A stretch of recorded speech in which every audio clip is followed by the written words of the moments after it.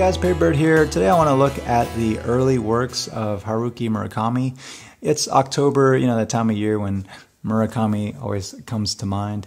This book I picked up from, I special ordered from Walden Books back in the day. And it was enjoyable. This book is, well, I wouldn't say enjoyable. I mean, it was okay. It was actually quite terrible. But yeah, this is inspired by like the detective genre and like Raymond Chandler, which makes sense because he was translating a bunch of American writers at the time. And so, yeah, this... But a book of his that I really want to look at was not yet available in English. This was published in Japan, late 80s. And I remember going to San Francisco, staying in Japantown. They had this huge bookstore still called Kinokuniya. And I remember seeing this on the shelves over there. This was translated by Birnbaum, who was one of the two main Murakami translators at the time. And I really liked Birnbaum's translations because he kind of did this quirky, casual, cool voice that I really just associated with Murakami's work. But come to find out, Murakami, I think he writes more in the way that Rubin translates him. It's a little bit more detached and distant. You can kind of compare the translations in, let's say, the Wind-Up Bird Chronicles version, which is a short story, versus the novel that appeared later.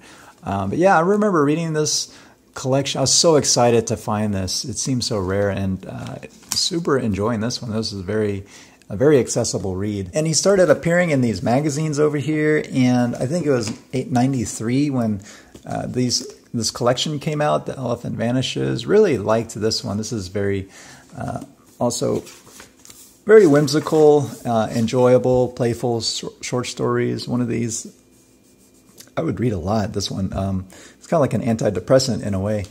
But yeah, Murakami was living in America at the time. I think he just got through living in Greece with his wife, kind of to avoid the celebrity that he was achieving over in Japan. And word came down that he was going to come to our university over here to give a talk. And I was super excited. I went over to that lecture hall that night and sat in among the, 15 or 20 people in the audience. And yeah, he was talking about like his issues translating American writers.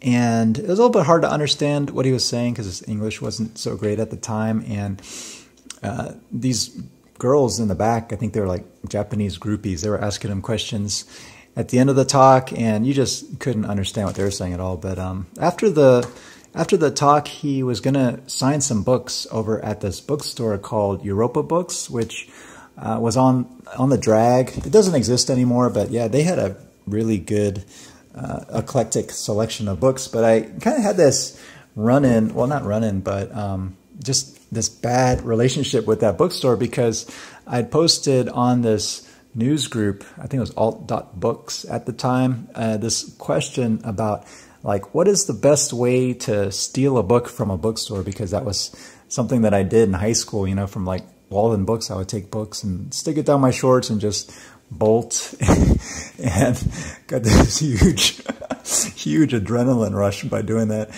I read a lot of John Updike that way.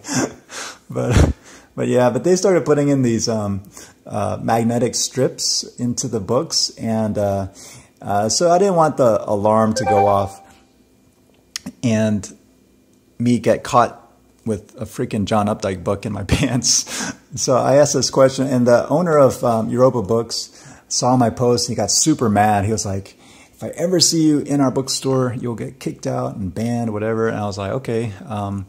I did get a little bit scared going into the store. They didn't recognize me, of course, but yeah, Murakami was at a table sitting down to sign some of his books. This one just came out. This is the sequel to A Wild Sheep Chase, and he was really cool. I talked about this in some of the other videos, having this trepidation about getting to have some FaceTime with the actual writer because I kind of worship them.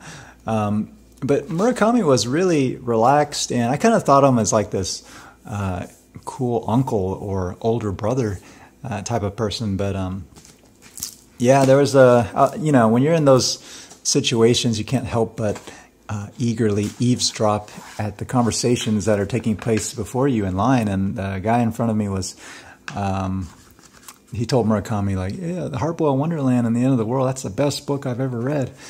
And Murakami had like no reaction to that at all. And so I had my question prepared. I was going to ask him about Norwegian Wood. So yeah, when's Norwegian Wood coming out in English? And he was like, oh, it takes a very long time to translate a book into English. And I was like, well, I was thinking in my mind that it's already been translated by Birnbaum. I didn't really let on that I'd already read it. And it was weird because it didn't come out until like 5 to 10 years later. And when it did come out, it was translated by Rubin. But yeah, got this book signed. Murakami, the one thing that I remembered about it was that there's something odd about the eye contact. And it's probably more on my side or in my imagination, but I kind of thought he was looking more down at my nose or my mouth. And I got super self-conscious because I had this really prominent facial scar at the time. I mean, I still have it, but it's not as pronounced. But yeah, and I was thinking maybe he was writing Wind-Up Bird Chronicles at the time, and there's a scene in this book about a character with a facial scar, and I was thinking, oh, later that maybe he was just pondering that scene when he was looking at me, but you know, it might have been all in my imagination. I also have this like lazy eye condition, but yeah, it was really, really awesome to see him, and it surprises me that he comes up in the conversation like every October. At this point, you know, I haven't read a whole lot of his books after these works here. I did read Kafka on the Shore, which I enjoyed a lot, but yeah, that's the memory, guys. I think I'll do one more of these videos in this series, and thanks for watching. Hope you guys have a good day, and we'll see you on the next video.